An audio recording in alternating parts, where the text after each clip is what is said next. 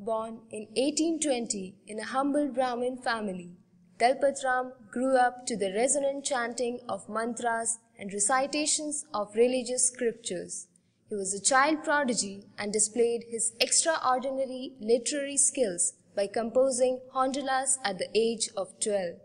He mastered the structures of rhyme, poesis and rich bhasha as a Swaminarayan devotee under Brahmanand Swami and later moved to Ahmedabad at the age of 24.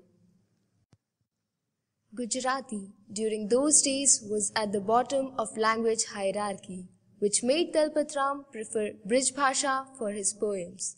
Alexander Forbes, a British civil servant who was posted in Ahmedabad in the 19th century, became close friend with Dalpatram and learned Gujarati from him. His concern for the upliftment of Gujarati literature was the inspiration behind Dalpatram's contribution to Gujarati language. His career spanned 6 books and 25 awards, including drama, poems, songs, and essays.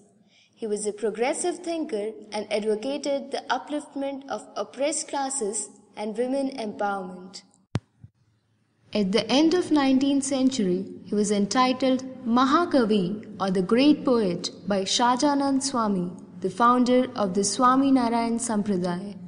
In tribute to his work, Ahmedabad Municipal Corporation and the citizens of Ahmedabad proposed a memorial at the site of his house. With very few references and photographs available, it was really difficult to recreate the house. References were then taken from the memories of residents and the architectural design of surrounding houses to create a memorial in the form of facade of the house and statue of Kavi Dalpatram in the year 2001. Henceforth, the memorial became a part of Heritage Walk of Ahmedabad. The design of the statue was intensely debated before they came up with the idea of sitting posture of Kavi with a book in his lap. So when we were designing this statue, we had lots of confusion how we designed the statue, like big gigantic look or half portion like memorial. Then we decided that Dada will sit.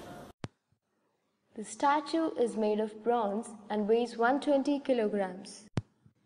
The children call Kavi Dalpatram as Dada or grandfather, with love and have deep emotions attached to his statue. In left, children come here for the play and sometimes they sit also in Dada's lap. They play Holi with Dada, they hug Dada, they kiss Dada. You can see one shoes is empty. So always children, they have habit, they put their feet in elder shoes. So children, when they come here, they sit here, they put their feet here. So still there is active culture.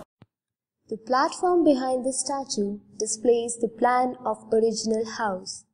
The yellow stone on the floor indicates the walls, grey stone indicates the rooms, and the black stone represents the open courtyard. The staircase is also marked with yellow stone. The memorial also serves as a platform for community gatherings. The Heritage Department has taken up the responsibility of maintenance of the memorial. The locality of Kavi Dalpatram Chowk is a typical Ahmedabadi pole, which were a part of old Ahmedabad plan.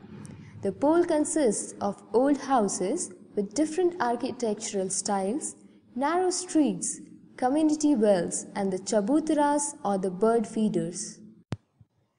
Heritage Walk has played an important role in changing the mindset of people regarding maintenance of their houses. 200-300 साल पुराना बहुत सारी buildings है, लेकिन maintain नहीं हो रहे हैं, बिकॉज मेंटेनेंस बहुत एक्सपेंसिव। ऐसा अवेयरनेस आया कि नहीं, कोई आएंगे बाहर से गेस्ट आएंगे, अच्छा नहीं लगेगा, लोग देखेंगे तो क्या बोलेंगे, क्या इंप्रेशन लेके जाएंगे वो लोग, तो क्लीन रखने लगे। The residents of these poles are deeply attached to their neck of the woods. लकड़ी है, सोने का लकड़ी, वो तो बाहर तो बोले 10-5 करोड़ का बंगला हो गया, तो इसके लायक नहीं। ये पुराना और वाइब्रेशन वाला सब जगह शांति मिलती है पूरा, क्योंकि दलपत कवि जैसा बड़ा बड़ा थे इधर सब रहते थे। Years have passed, but the poems of Mahakavi still resonate in the hearts of people, inspiring them to move ahead in life, bringing peace to disturbed minds and questioning the social structure and system. Dada's poems also aim to teach moral values to the children through rich imagery and simple language. Kavi Dalpatram's voice was the voice of the people, of their dreams and conscience, soft but firm, simple yet rich.